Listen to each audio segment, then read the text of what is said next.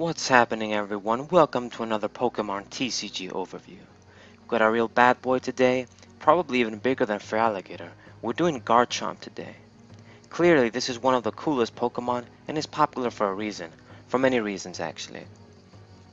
Dragon ground typing is cool and powerful shit, especially back in the Sandstorm days of the Sinnoh metagame. Fun and powerful to use in-game, too.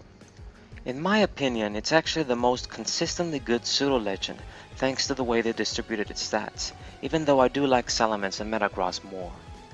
I'll admit I fucking loved this Pokemon back then and now, and its superiority aspect is represented and verified even more, being Cynthia's right-hand Pokemon, clearly the most well-rounded tough champion we had in games so far.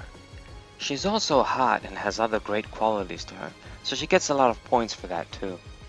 This is all outside the TCG. If you played the game at least since the DP era, I'm sure you know how this is gonna go. Okay, let's check Gible out first. The first set the line made an appearance was Mysterious Treasures, and the Gible in that set also got reprinted in Pop Series 9. We also saw a Gible in Pop Series 6 holding a berry, which was a thing in the DP set some Pokemon, mostly little basic ones, had. Oranberry let it heal 10 damage at the end of your turn, which is nice, and the last Gible was in Supreme Victors for the DP series. Besides the berry, they don't have anything else about them that's special. Before Dragon's Volt and Dragon's Exalted, Dragon types were colorless for the most part, and weak to colorless, which is the same case with all of them here. The only difference is Supreme Victor's Gible having 60 HP. 5th Gen gave us 2 more Gibles in Dragon's Exalted, with one of them being reprinted in Legendary Treasures, and they were Dragon type of course now, weak to Dragon type. The coolest Gible from a competitive aspect, I'd say, is the one we have legal now from Breakpoint. It's fighting and weak to grass, meaning they use the ground type of the Pokemon as the premise of the card. I like seeing stuff like this. They also mess things up big time when they do this for no reason, but that's a topic for a different day. Its attack, Never Enough, can actually be a helpful attack in the beginning if you start with a small guy, drawing cards. Gabite is pretty straightforward as well. All 3 DP prints have the same stats, but I'd argue Pop Series 9 Gabite is the most inferior, comparing its attacks with the other 2. My favorite of the 3 would definitely be Mysterious Treasures Gabite. Not only does it have the best art probably, but Marvelous Shine is very interesting. You flip a coin, if heads you put 4 damage counters on an opponent's Pokemon, and if tails you heal 40 damage from one of yours. This is cool for a number of reasons. If you get heads a lot, it basically acts as a snipe for 40, for 2 energy, or 1 DCE, and that's nice. A popular tech like Unknown G, normally an answer for this type of attack, wouldn't do much either since you can spread on the bench as well. If you get tails you heal 40 damage from anyone, which again gives flexibility. Of course sometimes you may not want to heal etc, but it's one of the better gamble attacks on a stage 1 Pokemon that can still evolve. Gather Up can also be a handy recovery attack for energy. If you want consistent disruption, then Santum Gabite from Supreme Victors is for you then. Dragon's Exalted introduces 2 Gabites, and like Gible, one of the Gabites get reprinted in Legendary Treasures, and I don't know why they did it, but they reprinted the lame one of the 2. There's nothing really wrong with it, but with the usability the other one provided, it's completely overshadowed. The second Gabite from Dragon's Exalted is no doubt the best one, not only having an ability, but one that any stage 1 Pokemon would kill to have if it can still evolve. Dragon Call lets you search your deck for any dragon Pokemon and add it to your hand. Even if you don't evolve anymore, this is a fantastic ability to have. I'll talk about the significance of this card when we get to Dragon's Exalted Garchomp though. And now, the moment everyone's waiting for. Well, hopefully everyone's waiting for. The motherfucking Garchomp. Killer. Besides lots of reprints, this Pokemon doesn't have any exclusive or Japanese promos, so we can get straight to the shit. Mysterious Treasures Garchomp not only is the original Garchomp print, but a very cool art holographic card to have in your collection.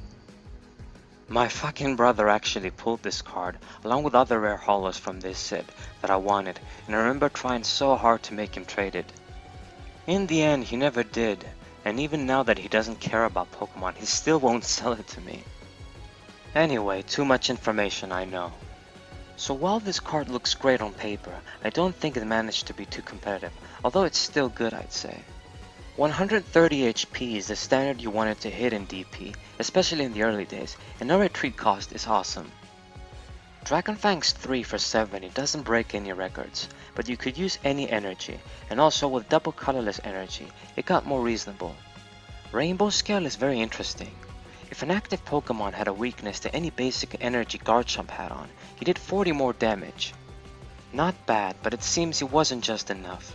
If special energies worked too, no doubt this card would be broken and king for the time, but would have been more reasonable later on, to be honest. Either way, I rank this as a good card. The other Stage 2 Garchomps from the DP era are even better though, while sharing the same good stats. Pop Series 9 Garchomp is all about brutality. Dragon Rage 80 for 1 is mega high for that time, but because of the double coin flips, this attack is way too risky to be considered good. Jet Sword is more than worth it, however, and alone makes this Garchomp better than Mysterious Treasures. Despite discarding 2 energy as the cost for the attack, the damage is more than fantastic and totally worth it, honestly. Since you can use any type of energy and best of all, make this attack much quicker and less costly with double colorless energy, this attack would still be good in my opinion, even if it just did 100. But because it does 10 to everybody on your opponent's bench, the damage output is amazing. Compared to other similar attacks Pokemon had in that era, I'd say it has the best damage trade-off and ease of use. Even so, the best one and most reliable of the Stage 2 Garchomp trio is the one from Supreme Victors. For the same fantastic stats, you get a useful Pokebody and more reliable attacks. Dragon Intimidation is good because it can slow down your opponent's attackers and synergize nicely with Speed Impact by having them reattach the same energy. Guard Claw is a decent little attack, but with an expert belt it can actually kill the most dangerous Garchomp ever released in the same format and hopefully reduce damage you'll take next turn, and it can matter, trust me. A lot of the best attackers in those formats function on 1 or even no energy, and even with 2 energy attached to the defending Pokemon, 80 for 3 is good considering you can use double colorless energy. I would say you can easily hit for at least 100 most of the time, making this an excellent attack for the cost. Perhaps you can tech 1 Pop Garchomp, but if you want to run a Garchomp Stage 2 deck, this card should be your best focus. Before we get to one of the biggest cards of all time, Garchomp also gets a level X in Majestic Dawn. By no means this is a bad card, it's actually good for sure, but because Garchomp SV is so good, it's debatable if you should spend the spot to run this card. The biggest turnoff and letdown is the minor improvement of 10 HP. No doubt 150 or even 160 HP would make it more reasonable, but 140 HP, not exactly good. Dragon Pulse can give a good spread if you flip at least 1 or 2 coins right, and Restore is a powerful recovery attack that can set up a Stage 2 Pokemon instantly, although it takes your attack for the turn. Garchomp level X is alright and can prove valuable in the right situation, but you don't have to run him necessarily. In Japan there's also an alternative art promo. Ladies and gentlemen, I now present to you one of the most dominant Pokemon of all time, the Garchomp SP duo, Garchomp C and C level X of course. Without no doubt, the biggest exploiter and abuser of double colorless energy, a card in my opinion that did more harm than good when it was released again in Heart Gold Soul Silver. This Pokemon was crazy good and appeared in any serious SP deck or even non-SP decks, hell. Thanks to the SP trainer support, this basic Pokemon could put fast and pressuring damage very quickly and recover easily. The real Pokemon killer was Garchomp C level X. As far as SP and basic Pokemon went stat-wise, this card more than met the standards. The real power was in its, well, Pokepower and attack though. Healing Breath could heal all damage from all Pokemon SP for no cost, making this card a staple and too good to pass up. Dragon Rush, thanks to double colorless energy, was an unmerciful attack to an almost shameful degree. An 80 damage snipe for 1 attachment is too fast and too much, and this is why anything weak to colorless had almost no chance of competing. Of course, like I said, Supreme Victor's Garchomp and other Pokemon could kill back too, since Garchomp C shares the same weakness, but this card definitely was and is the strongest, fastest, and most dangerous Garchomp put in a card. Since it got a tin promo too, it only encouraged people even more to play it. Working along Luxray GL level X, these two Pokemon would kill you as soon as they could start attacking, since they could just attack and disrupt whatever they wanted together, essentially making you lose without even the chance to do anything. That's the DP era though, we still got more Garchomps to cover, not as good as this one, certainly, but good either way. Dragon's Exalted brought Garchomp into the 5th generation realm as a Dragon-type Pokemon, now with 2 variants. The Dragon's Exalted Garchomp line actually saw some hype in the beginning, since there were a lot of good things about them, but in the end wasn't enough for the big EXs. If you look at the first Garchomp from this set, you really have nothing to complain about. Good standard stats and fast strong attacks. 1 for 60 with the useful effect of discarding special energy, which were popular as most of the time are, and 100 for 2 is still great, even with the deck destruction side effect. What's more, thanks to the Searching Bite, this deck had great consistency, and thanks to the Altaria from the same set, you could even boost the damage from Dragon-type Pokemon even further. This deck had great and obvious synergy, but as I've said, wasn't enough to fight against big Darkrai's and Rayquazas.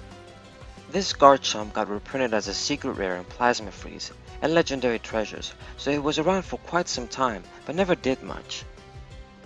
The other Garchomp variant from Dragon's Exalted, even though it's supposed to be the lesser version, and it is, on its own is not the worst card ever, but I'm gonna sound like a broken record, cards like this had no chance in hell. And the last Stage 2 Garchomp as of this video is the fighting one from Breakpoint, the one legal right now. While he has no retreat cost, 130 HP is actually underwhelming, since most Stage 2s hit 150 and even 160 HP. He has very aggressive attacks though, and that's a good thing.